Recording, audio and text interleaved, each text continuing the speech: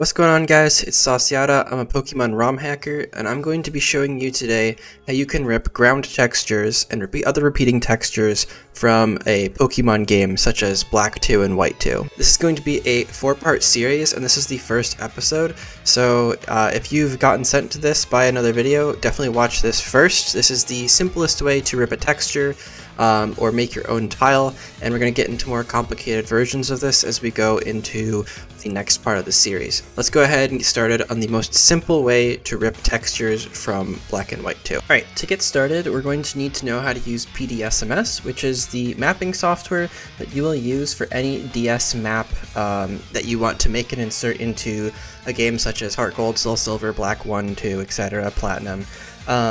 What you're going to want to do is first download this and get it set up. I have a separate video for how to do that, so you definitely want to watch that first. It will be linked in the description in case you haven't done that before.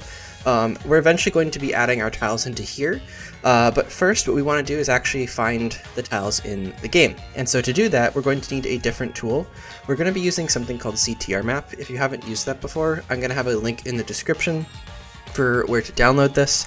And you're going to want to download not only the executable, but also the plugin. So the plugin is the CTR Map V, and so when I run CTR Map for the first time, I'm going to want to go to Global Plugin Manager, hit Launch, and I'm going to click Install Plugin, and I'm just going to double click on the CTR Map 5 V, whatever you want to call it.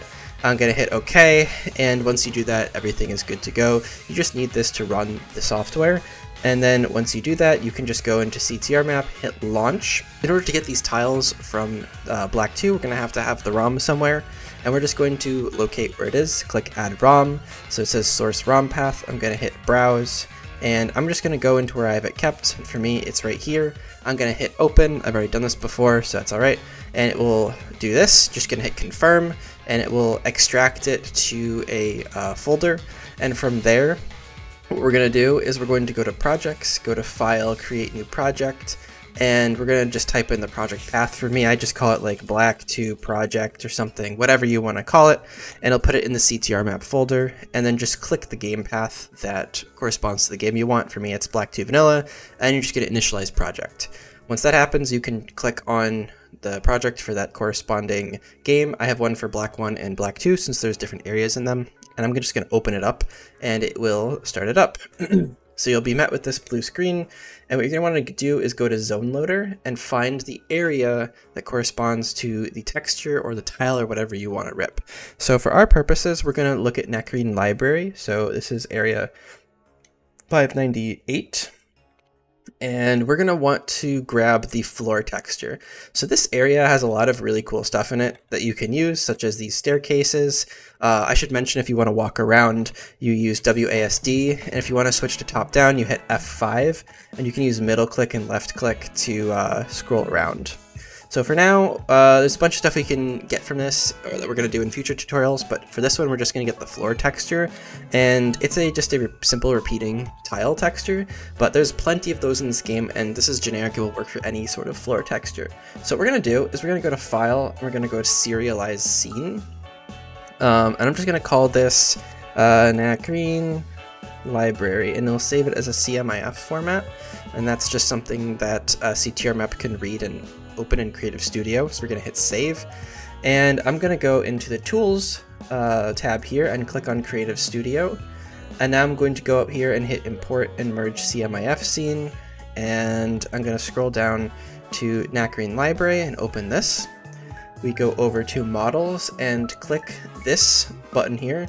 There's a bunch of different things you can open up, assorted different NPCs and stuff, but the one that we want is right here, and this is going to actually have the library. So to scroll up and down, you hold right click to go rotationally, you hold left click, and if you want to zoom in or go to the left or in or out, it's WASD. And so you can see that this is the area we want, and I'm just going to right click on it and hit Export.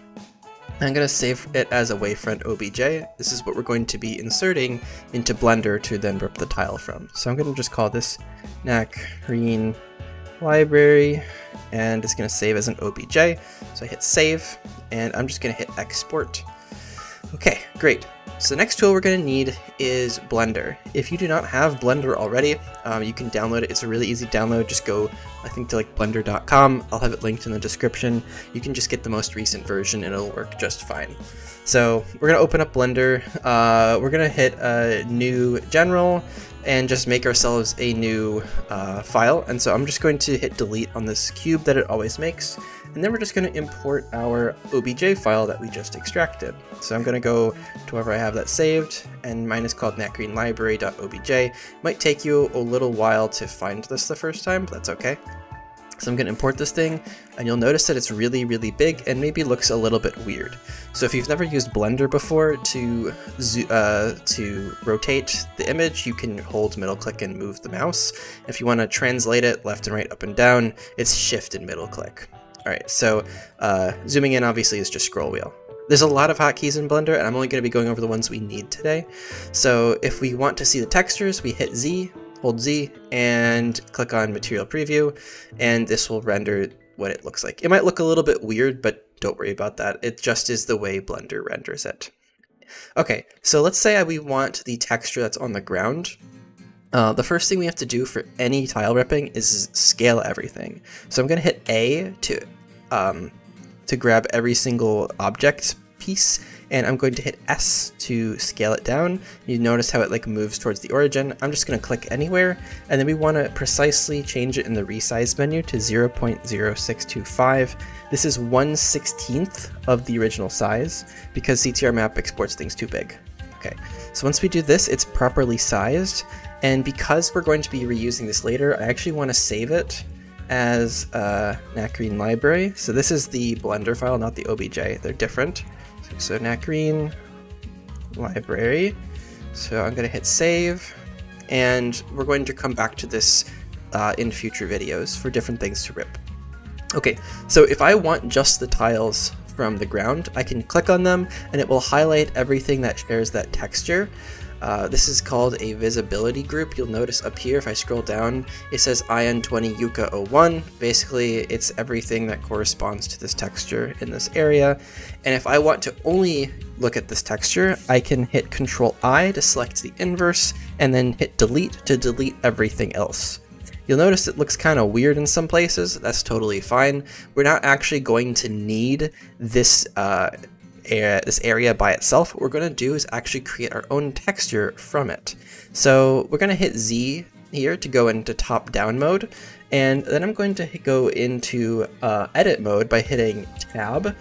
And so if that doesn't work for you for some reason, just go into edit mode. By this drop down right here, let's go into face mode, and then we're going to click add, and we're going to add a plane. So this is going to make a new plane that has the same texture as this. It will just automatically default to whatever texture is remaining, and since we only have one texture left in the file, this is a super easy way to do it.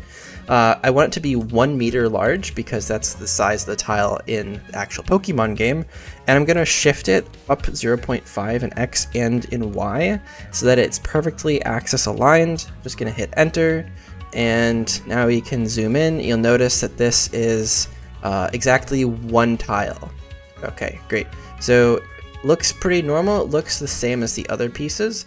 And now what we want to do to get rid of everything else is we're just going to click on this guy, hit Control I again, and delete everything else. And we're going to delete all the faces. So now we're just left with this one tile, and now this tile is going to be the same ground texture that we want to use in our own game. So I'm going to go into File, Export, hit Wavefront OBJ, and we're going to use the forward axis as Y and up axis as Z. Make sure you change that, otherwise it'll be oriented incorrectly in the game and it'll look really weird. And I'm just going to call this Nacreen library floor. As you can see, I've ripped many, many tiles, so naming them something reasonable is a good practice. So Nacreen library floor sounds great. And now we're going to go into PDSMS and add this tile in. So let's say I want to add this to a map I'm already working on, or I'm adding it to a fresh map. It doesn't really matter, the process is the same. I'm just going to go to this area over here as a little testing ground, and I'm going to go into my tile list editor. And so this is going to basically be the place where I can modify any tiles I have or add new ones. For me, I want to just click add tiles.